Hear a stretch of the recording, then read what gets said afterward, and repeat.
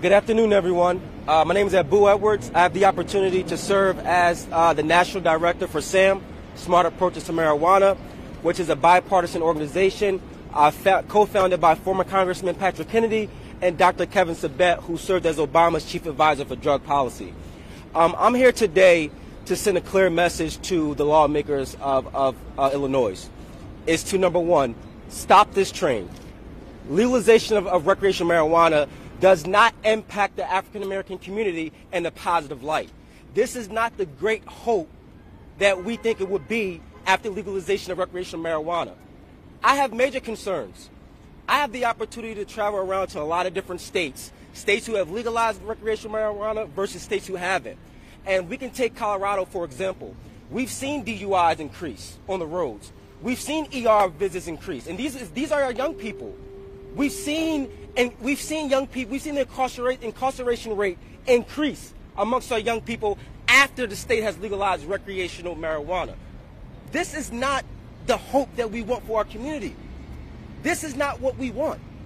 We want our kids to grow up in a safe, economic community.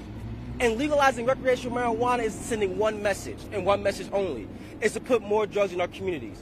We all know that if it does become legalized, we all know who benefit from it. They don't look like me. They are white men with suits who work on Wall Street, who will benefit on the backs of our kids in our communities. This is not just about legalization. This is about commercialization, industrialization. This is about creating a big business that African Americans are not going to have the capital to get into. I'm not saying that marijuana would never be legalized. I'm just saying let's slow down this train. We've seen what alcohol and tobacco has done to black communities. We can walk around in our communities and see a liquor store in every corner. Do we want a dispensary store right next to that liquor store? What message are we sending to our kids? When people say we want to regulate marijuana like alcohol, it bothers me. It bothers me, especially growing up in a community of substance abuse and how easy it is for our kids to get a gun versus to get drugs. We don't need this. We've also seen in the state of Colorado, just like the doc said, they're selling weed to pregnant women. Pregnant women. Pregnant women. So I ask every last one of you who can see me, if you're watching me on TV, call your legislators. Tell them that we need to find out another revenue stream to tax because our kids mean so much to us. We should not legalize a drug on the backs of our kids. Do you know what commercialization is? It's advertisement. It's like walking to the store and seeing a big plastic board saying weed for sale, or it's good to smoke weed. In our communities, these advertisements are not going into the white neighborhoods. They're going to be targeted into black neighborhoods, and we all know that. We've seen it in Colorado. In one black neighborhood, you got more dispensaries than McDonald's and Starbucks combined. That's what we're looking at. So when people say, oh, this is not, marijuana is not harmful. This is not the Woodstock marijuana that our parents smoked, where you can roll up into a joint. This marijuana has evolved. I call it the millennial marijuana, where you can smoke it, you can vape it, you can inject it, you can do whatever you want to do with it. This marijuana contains up to 99.9% of THC. We all know that a lot of us out here are not eating cookies, candies, pops, and cakes. We all know who the industry is targeting. I remember when I was a kid, I used to go to the store and get a box of candy cigarettes with the little red tip on it. And I used to go get the bubble gum that looked like cigarettes, not knowing that was a form of advertisement in my community that would get people hooked on drugs. So we're going to stop this right now. I need you to call your legislators, and I need you to tell them that they need to vote no on the floor. When this bill hit the floor, they need to vote no. Yes. You say it's no. Abu, A-B-U, last name Edwards. Much of the argument for this, some of the argument, this is a harm reduction argument. And Dr. Patino knows in his hometown of Peoria, there was poisoned marijuana last year that killed several people in Peoria County. I don't know what was in it, but a bunch of people ended up hospitalized. And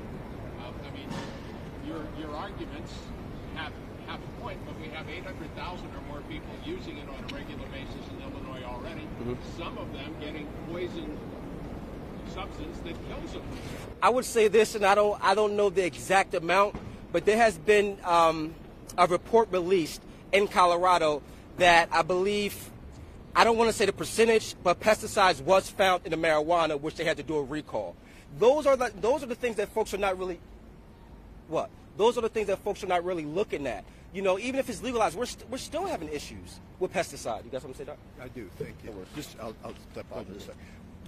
Mike, you were given a red herring on that.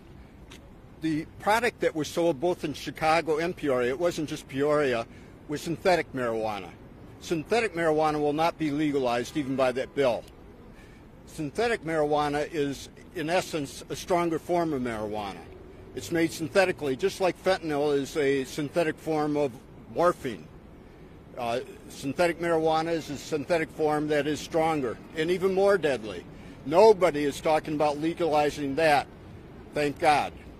What we shouldn't be doing is we should not be forming companies who will seek to push to get more use. We should be discouraging everybody from using marijuana because it's damaging to human health. We should not form companies who will have a goal against what the public health goals are, companies who will solely want to sell and get as much use as possible. It's just not in the interest of public health. Thank you. And I think that, just to follow behind the doc, we're not understanding that, you know, the people who's behind big marijuana is no other than big alcohol and big tobacco. I don't know if you guys have been following, but Marlboro, the cigarette company, just invested like $4 billion in marijuana stock in the industry.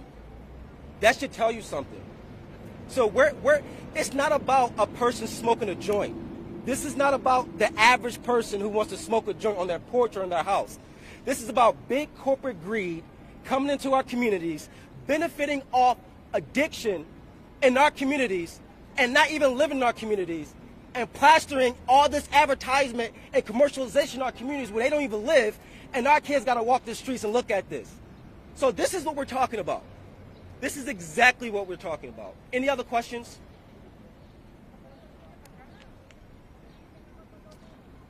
Thank you. Thank you, guys. I appreciate it.